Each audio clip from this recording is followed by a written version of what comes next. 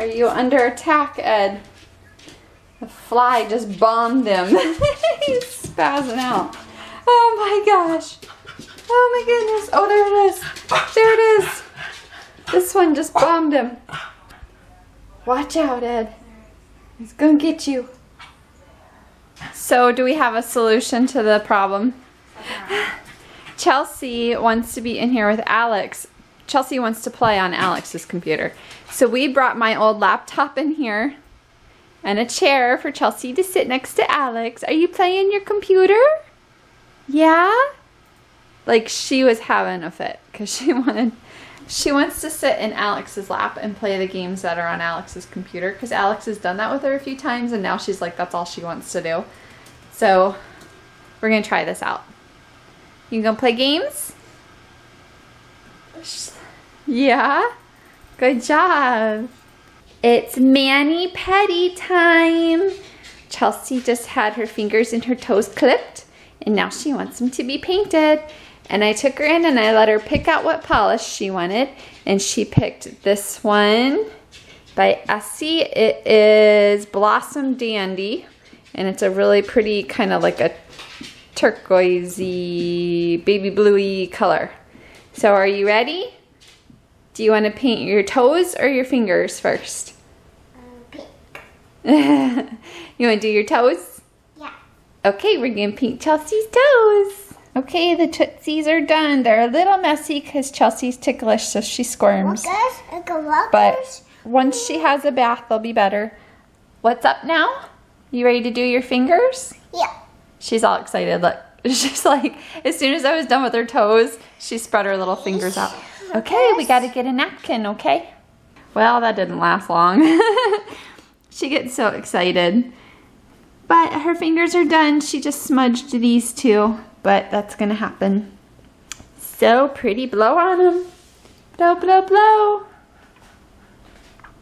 Good job. Lay them on the towel. Put them on the towel. No. No.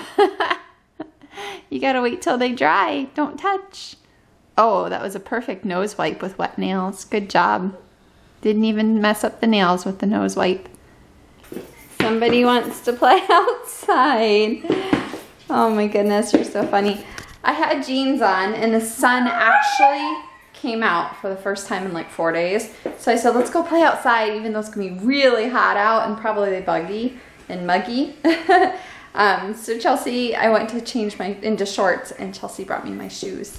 Are you ready to go play outside for a little bit? Look guys, we moved the kitchen table.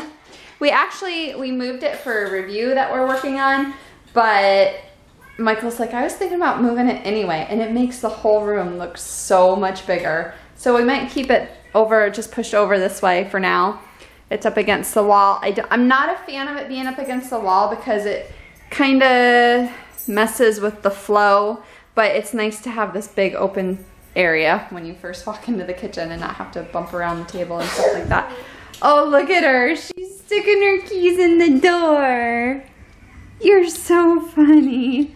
It's like, come on, Mom, come on. I want to go outside. Come on, come on. Look, we have our own little riverbed in the yard. The rain's been puddling up here and then trickling down. Anywhere you can see where it's light, it trickles all the way down. Ooh, look at you. Chelsea wanted to wear Alex's Tinkerbell shirt. Oh, so pretty.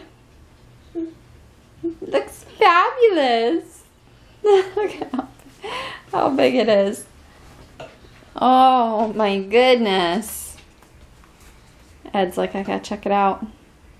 Wow, it's like a dress.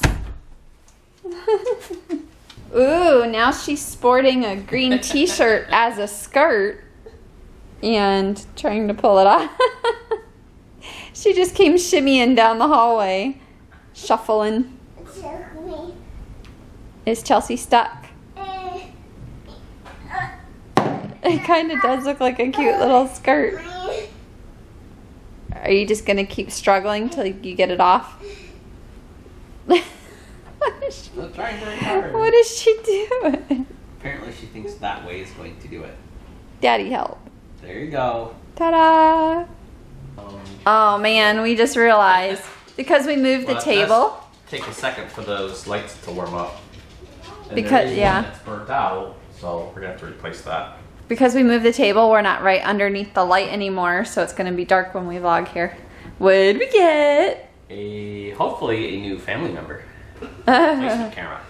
How many years have we had this camera? No. 2. Didn't we get this right when we had Chelsea?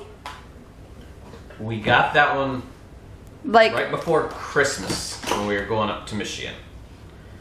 Because there was a whole hurry of getting that one shipped to us. and why do we need a new one? I don't know, somebody scratched the lens on that one. Yeah, the lens is scratched on this one. You can't really tell that bad, but Let me get my hands on it's like, I gotta check out.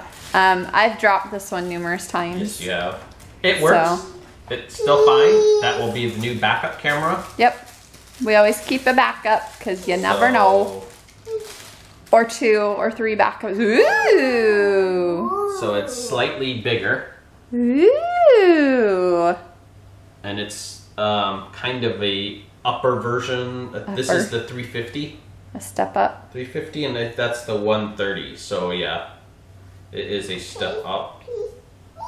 So we currently have the Canon PowerShot ELPH 130 IS. I'm reading it off the side. And this is the Canon, is it PowerShot ELPH 350 HS.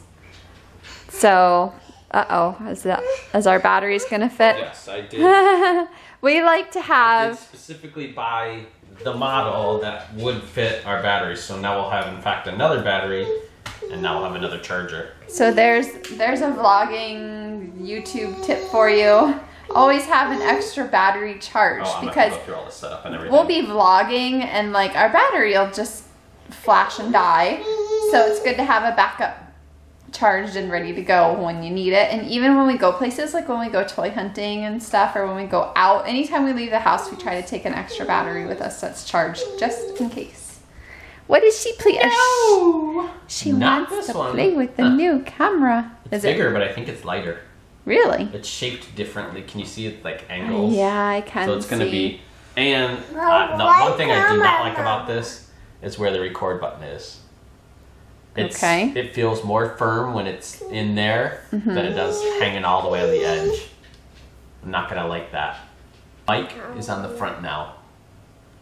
Remember we had the mic and the way we hold the camera. But didn't we have issues with sound before when the mic was on the front? Or did we like it better that way? No. We have issues with that mic on the top because we put our finger over the top. Oh, that's true. Or you put your finger over the top. Guilty. Okay, so this is the new camera. Oh, we got it. This is the new camera, and we're actually shooting in 1080p right now. Ooh, really? So we'll see how the screen quality is. So I probably look awful right. This is like high definition. Do you guys see the snail? Oh, it's so cool. What do you think of that, Missy? It's a snail. Yeah. Do you see it moving? Yeah. Yeah. See You see it. Rush. It's pretty cute, huh? Rush. It looks so different. The screen looks different because it's a higher resolution screen. It looks darker though. Is that a new camera? Yeah, it's our new camera. Alex. Ooh, what's going on? Ooh, it looks brighter when I show Alex. It looks darker when I show you. Backlight. Yeah, that's true. It's time for the question of the day. You guys are going to have to bear with us as we get used to this new camera. I am recording, right? Okay, cool. The record button and the play button are right next to each other. Be okay. Okay. Today's question comes from Rubi Mannan, and the question is, if you had a lifetime supply of any kind of food, what would it be? And she says, for example, she would pick candy, which there's a lot of different things that could fall into that category. So I think we're going to be a little more specific. We're going to be a lot more specific. You need to narrow it down to something. Narrow it down to something. Okay. So what's your answer? There's a lot of foods that I love, but I know if I eat it too much, I'll get sick of it. The one thing I don't think I could ever get sick of would be a chocolate malt. So a lifetime supply of chocolate malts. Like the kind they make at like a good ice cream place. So if I could pop in any time and say, I want a chocolate malt. Yeah? I think that would be a good lifetime supply. Okay. Now, might not be specific enough for Michael, so I might have to tweak it a little bit. I'm going to say seafood. Is that not specific enough? Because that's like... Okay.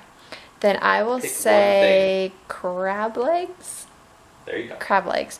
Crab legs are pretty pricey if you go to a restaurant. If you go to the grocery store to make it yourself, they're pricey. So that would be one of those like luxurious items that I hardly ever eat, that it would be nice to just, yeah, like Michael said, I want crab legs, give me crab legs. Yep. Delicious.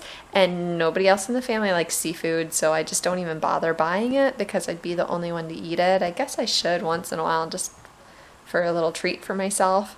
But yeah, I'll go with crab legs. I like the donuts that have the custard in them. I don't think I'd ever get tired of those, so I would want a lifetime supply of those. Really? I thought she would say ice cream. Yeah, this girl likes her Klondike bars. Oh, yeah, Klondike bar. Lifetime supply. Sure, you got that. Well, I almost, yeah, really, she gets that anyway. Hey, I I'm almost out at said, this moment. well, until Dad goes to the store. I almost said chocolate, but that wouldn't have been specific enough, would it? No, you have to say a certain candy bar. Cadbury eggs. There you go. Cadbury cream eggs. You can only get them at Easter time, and I would love, or Easter and Halloween, and I would love, love, love to be able to be like, I want a Cadbury egg. Oh, I might be changing my answer now. Because those are like a limited time. I could go buy crab legs right now if I want, but I can't go buy a Cadbury egg. I might change it. I don't know. So we want to know from you guys, if you had a lifetime supply of any kind of food, what would it be? You can't just say candy or pop or chocolate or ice cream or... Yeah, get little, like mine's specific. It is a chocolate malt. Right. It's not just ice cream. So Alex is specific, and my... certain type of donut. My so be specific. My 2 items are specific. So leave it in the comments below.